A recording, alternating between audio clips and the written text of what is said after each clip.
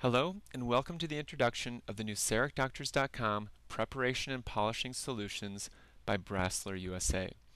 In this video, we will discuss the features of both the preparation and polishing kits developed using Dr. Bob Winter's restorative concepts.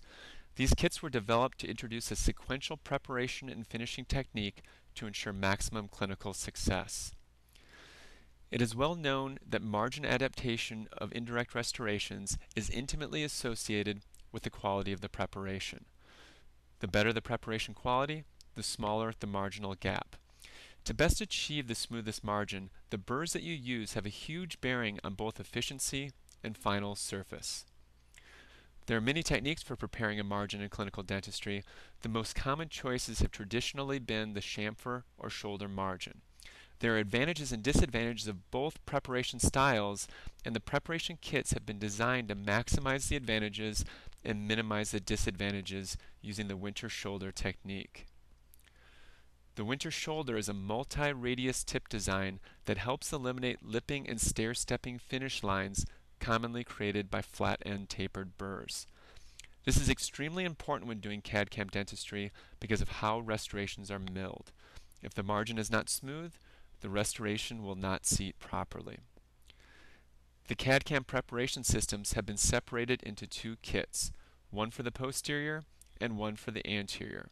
This allows us to place the proper length burrs and reduction burrs to maximize ease of use and clinical success. Let's start with the posterior preparation kit. There are 4 different widths of burrs: 0.6, 1.0, 1.2, and 1.5 millimeter. All of the burrs come in 6 millimeter length, so you can adequately prepare the tightest of spaces, and they come in both super coarse and fine grits. There are 2 depth reduction burrs, a 1.5 millimeter for zirconia and a 2 millimeter for glass ceramics. It also comes with 2 fine margin refinement burrs, 1 millimeter and 1.4 millimeter. These allow you to create the best margin surface without altering the axial wall. Here's a close-up picture of the end-cutting safe-sided margin refinement burr, also designed with a multi-radius tip design like all the other diamonds in the kit. The anterior kit has the same width diamonds as the posterior, but an 8 millimeter length to accommodate the longer walls typically associated with anterior crown or veneer preparations. It comes with 3 incisolingual reduction burrs along with 2 patented 3-plane reduction burrs to ensure proper ceramic thickness. As was mentioned previously, the kits come with diamonds in 2 grits, super coarse and fine. Previous Winter solution kits were designed with medium and fine grit diamonds. When making the decision to replace the medium grit diamonds with the super coarse diamonds, it had to be determined that you could achieve a similar margin smoothness going from super coarse to fine as you could with medium to fine. To look at this, preparations were done and analyzed under microscope. It was determined that a similar smoothness could be achieved going from super coarse to fine as with medium to fine. Since most dentists prefer to do the initial preparation with super coarse diamonds, Brasseler USA felt comfortable releasing this combination as an option. Another reason for introducing these kits was to standardize the preparation protocol for dentists. If you have a plan going into a preparation, you can achieve greater predictability. To show this, I'm going to walk you through a posterior preparation for a glass ceramic. Step number 1 will be to use the 2 millimeter occlusal reduction burr. After initial occlusal depth cuts, we're going to do interproximal reduction with either the 0.6 or 1 millimeter super coarse diamond. Which one you use will depend upon the clinical situation. I choose to do the interproximal reduction before the final occlusal reduction to protect the adjacent teeth. After interproximal reduction, the final occlusal reduction can be done with a super coarse 1.5 diamond burr. The 1.5 millimeter tip will aid in proper anatomic reduction of the occlusal surface. The initial axillary reduction is done with a super coarse 1 millimeter diamond. This gives you a proper 1 millimeter Winter shoulder that is appropriate for glass ceramics. Once the initial axial reduction was complete and a 1 millimeter winter shoulder was prepared, the final occlusal refinement was done with a 1.5 millimeter fine diamond. In this particular case, the amalgam was first removed and a small buildup was done to ensure uniform ceramic thickness.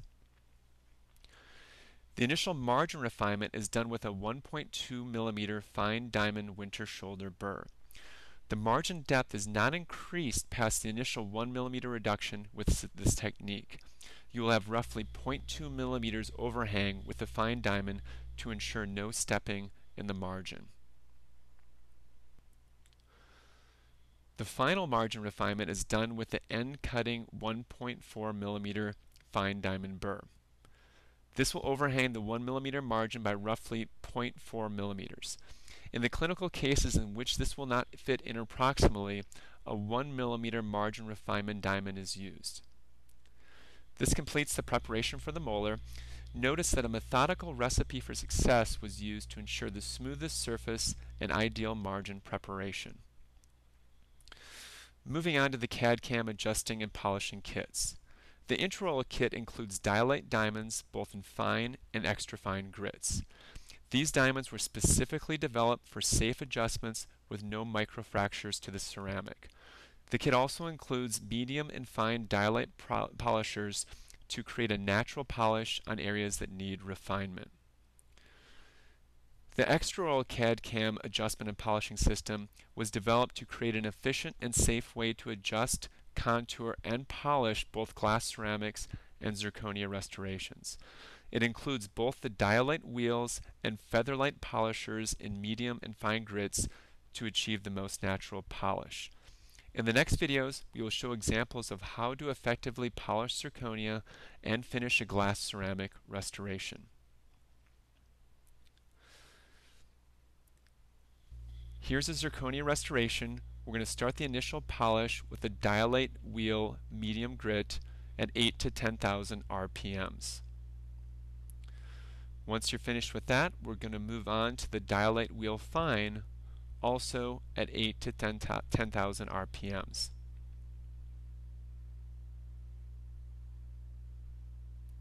You can see the nice smooth surface on that axial wall. To do the occlusal polishing, we're going to start with the dialite featherlight medium. This is done also at 8 to 10,000 RPMs, followed by the dialite featherlight fine at 8 to 10,000 RPMs. To achieve the final polish with zirconia, I prefer to use a polishing paste. There's many of the market. You can use whatever one you prefer.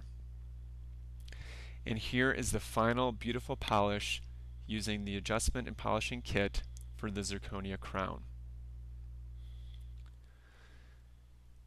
Next, we're going to look at how to contour, adjust, and polish an anterior ceramic restoration.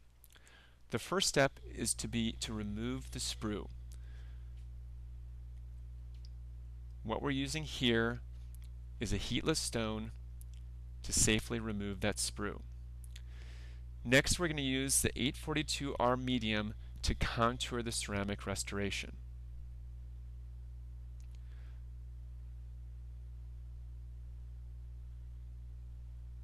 Once the contouring is complete, we can go to the dialite wheel medium to polish the line angles below the height of contour and the facial surface.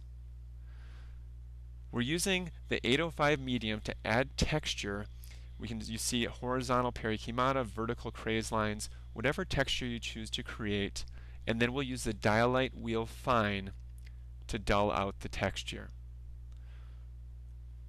And finally, we're going to use the dialite featherlight fine at 8 to 10,000 RPMs to smooth out the surface, and we'll do the final polish again with the polishing paste. This technique is very, very predictable to create a beautiful final natural polish in your restoration.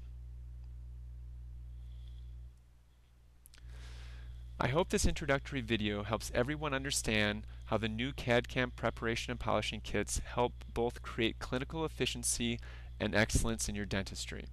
If you have any questions, please feel free to post on cerecdoctors.com discussion forum. Thank you.